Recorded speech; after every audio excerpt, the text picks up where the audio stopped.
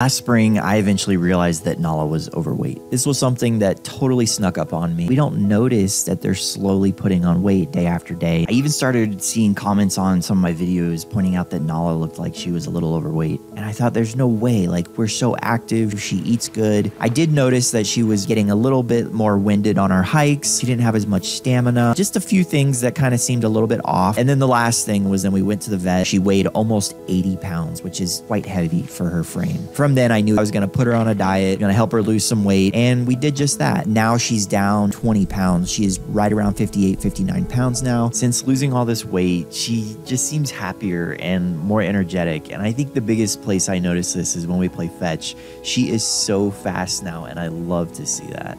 At the end of the day, helping Nala achieve a healthy weight was so important to me because I want to do everything that I can to make sure that she has the longest, healthiest, and happiest life that she can live.